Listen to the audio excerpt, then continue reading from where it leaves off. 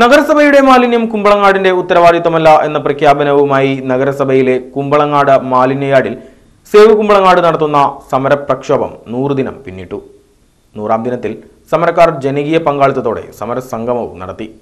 സർവകക്ഷി യോഗത്തിലെ തീരുമാനപ്രകാരം സമരക്കാരുമായി ചർച്ച നടത്താനോ കൂടിയാലോചിക്കുന്നതിനോ പോലും തയ്യാറാകാത്ത നഗരസഭ നിലവിലെ പ്രതിസന്ധികൾ പരിഹരിക്കാതെ പ്ലാന്റിൽ ഇനി പുതിയ പദ്ധതികളൊന്നും നടപ്പിലാക്കാൻ അനുവദിക്കില്ലെന്നാണ് സമരക്കാരുടെ നിലപാട്.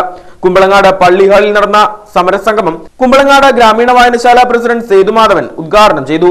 സമരസമിതി പ്രസിഡന്റ് AM രമേശൻ അധ്യക്ഷത വഹിച്ചു. സെക്രട്ടറി KK സുരേഷ്, കൗൺസിലറും സമരസമിതി ചെയർമാനുമായ ചന്ദ്രമോഹൻ കുമ്പളങ്ങാട്, കൗൺസിലർ സണ്ണി, മോഹനൻ അവണപ്പറമ്പ, പ്രിൻസി ജയൻ, സിനി രാജൻ, വർഗീസ് ചിരിയങ്കണ്ടത്ത, ഗിരീഷ് തുടങ്ങിയവർ സംസാരിച്ചു.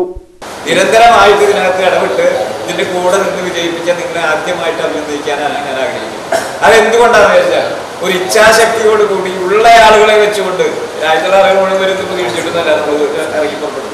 ഉള്ള ശേഷി വെച്ചുകൊണ്ട് ശക്തമായി നേരിട്ടതിന്റെ അനന്തരഫലമാണ് ഇവിടെ സംഭവിച്ചിട്ടുള്ളത്. ഇപ്പൊ നമ്മൾ നോക്കും, നമ്മുടെ ഈ പ്രദേശത്തിന്റെ ജനസംഖ്യ ഒന്ന് വെച്ചിട്ട് നോക്കിയിട്ടുണ്ടെങ്കിൽ അത്രയും ആളുകളൊക്കെ വന്നിട്ടുണ്ട്. നമ്മുടെ കൂടെ രാജ്യം വളരെ കുറച്ച് ആളുകൾ വന്നിട്ടുള്ളൂ. പക്ഷെ ഉള്ള ആളുകൾ ആത്മാർത്ഥമായിട്ട് ഇതിൻ്റെ അകത്ത് നിന്നതുകൊണ്ടാണ് ഒരു ആശ്വാസപ്പെട്ടായത്.